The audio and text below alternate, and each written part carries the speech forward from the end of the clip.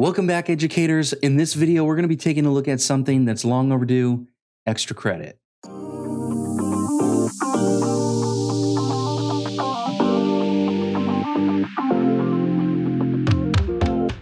Now, before we begin, I know that you guys have noticed a lot of the changes that I have on my channel. I am trying to make it a better channel, clearer messages, and also kind of up the quality of my videos. So if you like the edits that I'm doing, go ahead and hit the like button and subscribe for the latest tips and tricks on building your class online. Now, as we dive in, I'm going to take a look at a course that I've set up a lot of assignments in. I've already set the extra credit setting in Blackboard.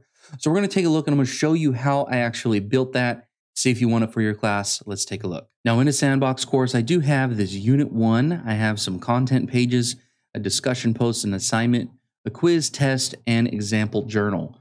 All of these are calculating in their appropriate categories. So this one is in a discussion, this one is an assignment, quiz, test, and journal. I do have this extra credit assignment out here. So just know that extra credit has to be in its own assignment. So I do have all of these examples, and now I'll show you what the gradebook look like as we go into the settings. So when I go to my gradebook tab, I want to go over to the gradebook setup. And if I scroll down to the bottom, you can see that I've added a category titled extra credit. This is going to be crucial because we want to label all of our assignments that are going to be extra credit as extra credit in that category. Now, once we've created that new category, we can go into manage overall grade setting. And I'm using points, but we can use weights or points. It doesn't really matter at this point. The idea is that we can get this extra credit category, and we want to exempt it from our overall grade. So if I open this up, I can see that I have the extra credit assignment. It is worth 20 points, but I did exempt this from the overall grade. So if I go down to the bottom, I have 430 points for this course. I have all of the items exempted that I'm not using. I do have the journal, quiz, test, discussion, and assignment, but I am also exempting this extra credit. This is removing it from the overall score itself. Going back to the gradebook tab, I am looking at the gradable items list. We can see that we have the overall grade. This is set up when we do set up the overall grade settings. I do have an example discussion, assignment, quiz, test, journal, and that extra credit all in here. No, so the next thing that we want to do is we want to add a calculation that is an overall grade with the extra credit. So to do this, we're going to find a purple plus sign here on this page. We can then say we want to add a calculation. We can give this a name. Since I already have one, I can always say overall grade, extra credit.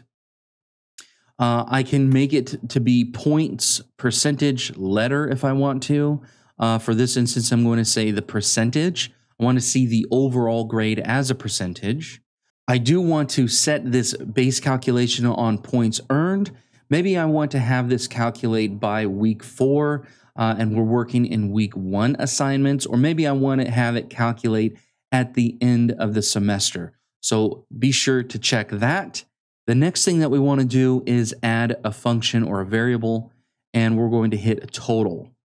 Now, once we've added total over here in this category, we can then select this, and we want to select all of our categories that we're using. And just to be safe, I'm going to add all of the categories. Once I've selected all these categories, including that extra credit category, I want to hit save. It'll do its thing. It's saying that it's validated. And we can go back. We want to make sure that this is visible to the student. So I can change that now. And now we see we have an overall grade calculation. I do have this one here, so I'm going to remove this just for our example. And now I want to go into the actual grades based on what the student has performed. Once on the student list, I'm going to go to my preview user. This is where I've actually completed all of the assignments in my gradebook. You can see that I have the discussion post at 30%. I also have all of these at 100 points. They did make a 50 on the journal, but they did also earn that extra credit. You can see that the current grade for the overall category is going to be 88.37.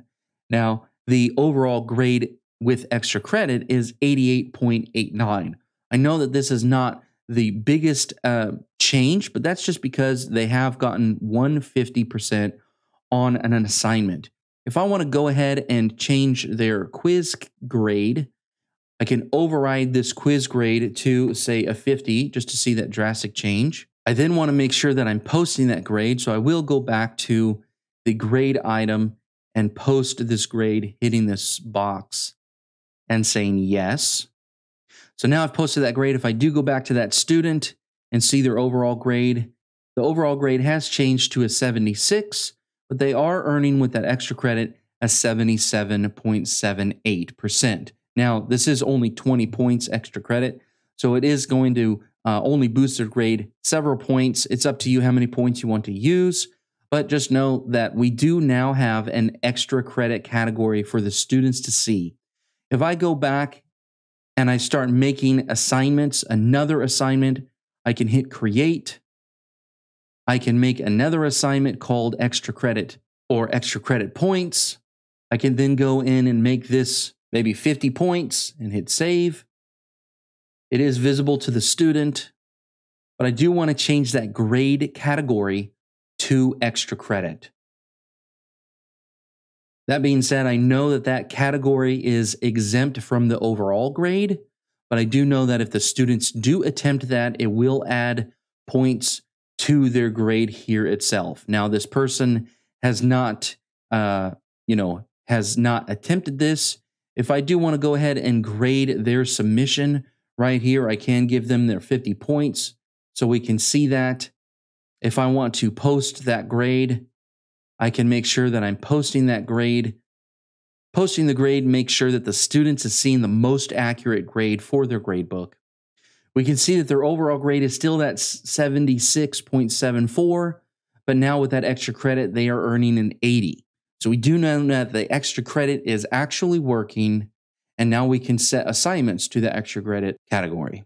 Now, some of the frequently asked questions that I have specifically with the extra credit, you cannot add a bonus question to a quiz. Say you have a 20-question quiz and you want to make a 21st question be bonus.